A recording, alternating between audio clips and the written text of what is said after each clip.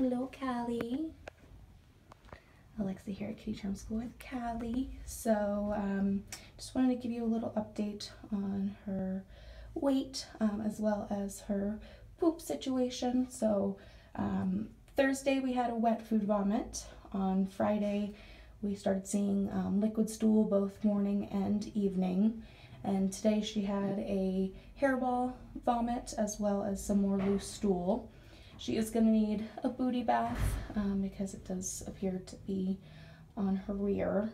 I know that she had a situation similar to this recently where she went to the vet and I believe they diagnosed it as some kind of colitis. It seems it could be similar to what she had before. Just standing here, I can hear her tummy grumble a little bit. She is down in weight, but we see that often with loose stool and vomits that their weight can change.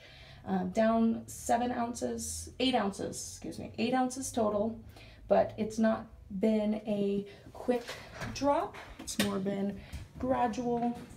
It's only down 1.5 her first weigh in, and only down about 6.5 or so from Wednesday.